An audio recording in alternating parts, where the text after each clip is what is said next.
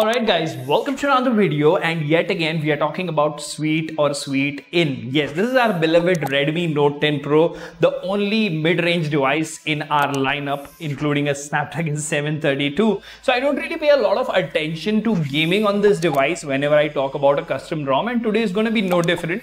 Although I will show you a small clip of 30 seconds wherein I did play Apex Legends with screen recording, and I have been using Cherish Os for the last 2 days. This is based on Android 13. They are clearly saying our new era begins. So it's going to be interesting to see the complete review of what exactly is coming out of this custom ROM. So stay tuned till the end of the video, and before we get into the details, if you haven't already, please subscribe because it doesn't cost you anything and it really motivates us to make amazing content like this. Now without further ado, hello awesome people, welcome to PhoneOps. My name is Kailash. Let's get going.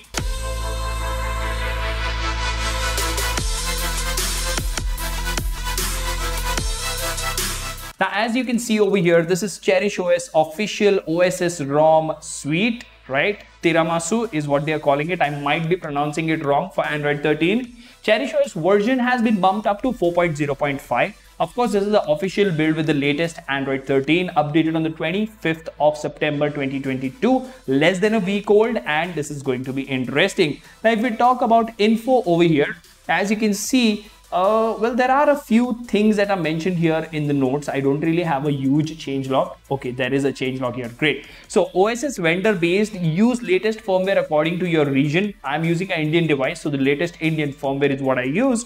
GApps build, reporting bugs without proper logs will be considered as a feature. MIui camera not included and doesn't support. Okay, so these are initial Android 13 builds, and I really hope in the near future we do get access to MIui camera on custom ROMs. Gcam Go default camera, check support group for screenshots, update blobs from MIui 13.0.13, added back Moto Dolby, disable debug SF enable whatever that is. Parts move thermal profiles to battery section, good move there. Disallow aux cam usage for Telegram and Telegram X. Add night color display temperature calibration from Coral. Coral is a device. Disable intrusive GMS components, that is Google Mobile Services. Added props for smoother scrolling and better responsiveness. Now that is where I have a slight problem. Now, over the months that I've been using this device with different custom ROMs, I have started loving this phone for the teeny tiny device that is, you can easily get it used for like 9 or 10,000 rupees and then slap a custom ROM on it and be on your happy merry way to have a good experience. Now that thing does hold true because as you can see, it works absolutely fine, but there are some stutters, there are some jitters that are available. Now, apart from that, if you talk about the entire user interface, it is not that stuttery or jittery, but you do feel that you are not on a Snapdragon 800 series device, you are on a 732, and this is an initial, like the first few builds of Android 13. So I'm pretty sure sooner or later they will iron out the small stutters and jitters that they have. Now, apart from this, if you have a look, this is Cherish Os that we are talking about, and this ROM is known for stability and customization. Now, if you go to quick tiles over here, you will notice that you do have a ton of quick tiles, and one good thing, or whatever you want to call it, that they have done is that in Android 13, if you remember, the quick tiles are dark even if you are in light mode. They have disabled that somehow, and that is a good thing. Now I'm using things like caffeine, screen refresh rate shortcut. I did use screen recording there, and apart from that, you do have a ton of customization options over here. Of course, ambient display quick tile is there, reason being this device comes with a beautiful AMOLED panel. You do have things like Moto audio as well, and that does work absolutely okay. Now, other Android 13 things, shortcuts have been moved over here for the power menu, which gives you advanced reboot and settings shortcut here. Now, active apps, Android 13 feature is sort of not there, the quick setting tiles bottom of that. So that is something I'll have to see if it can be enabled from settings or not. Now, the good thing about Android 13, as I have been saying in multiple Android 13 custom ROM videos, is the smoothness, the cohesiveness. It's really, really neat. And if you go to the multitasking menu, you will see that it is rock solid smooth, very, very fast, and works great, right? Now, there are a few Android 13 features that I have been showing off in a lot of videos. So say, let's go here and open an image, and you go to the multitasking menu. Okay, is it gonna work? So ideally it should fetch the image directly. Okay, it is doing that, right? So yeah, that feature is definitely working. It's not working that accurately, but it is working nonetheless. You have select and screenshot at the bottom. You do have split to top or split screen multitasking along with app pause function available as well, right? Now that takes us to another option over here, that is the quick wallpaper chooser or quick wallpaper picker from Android 12L, which is working absolutely fine. If you go to wallpaper and style, you do have themed icons. You have multiple options for color palettes over here now, and you do have a ton of wallpapers from Google Pixel as well. I kind of like this one, so I'll allow it to download, and let's go ahead and apply in the home screen and on the lock screen as well. Now moving on, as you can see, you do have your standard Android 13 widgets which are present and they work absolutely okay. If you go to home settings, you will find your good old trustworthy Pixel launcher, which is doing a great job. Now if we then talk about important things like security, so if you actually go to the Play Store and go to settings, you will see that the device is certified and Widevine L1 is present, safety net is passing, so you will not really have a lot of problems using banking applications on this beautiful ROM.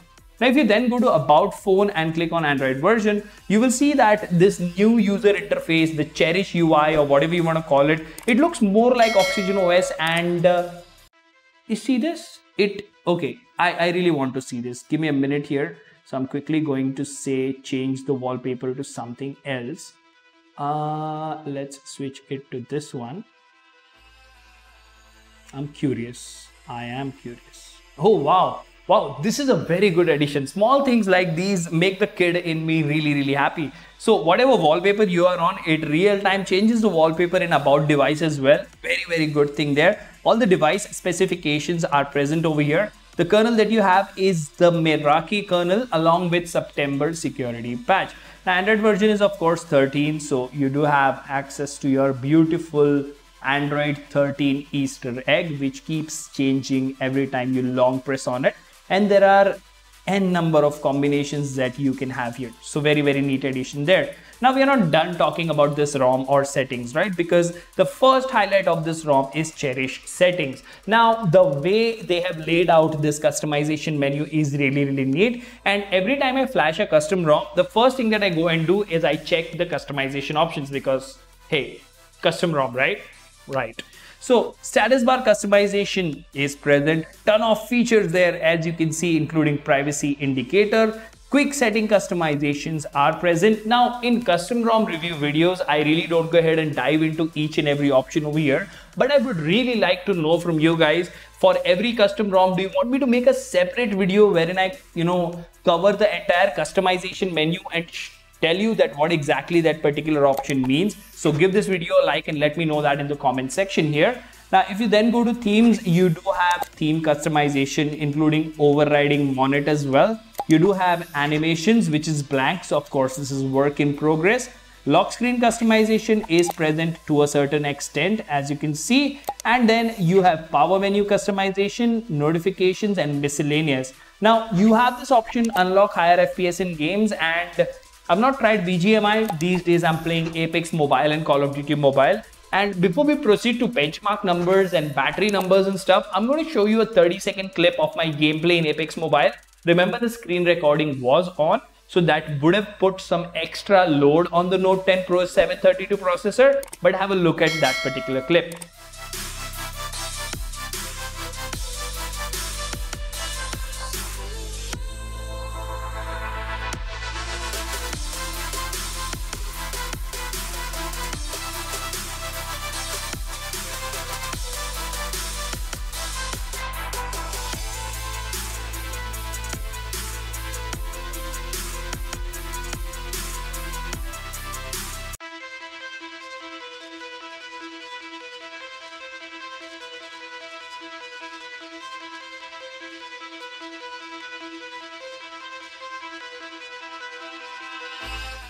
Alright, so to sum up the gaming experience here, if you're not recording the screen, you can just about play it. It's not unplayable, but you can manage to play on the lowest settings with about 50 FPS. You don't have 60 FPS in there, let alone 90 FPS.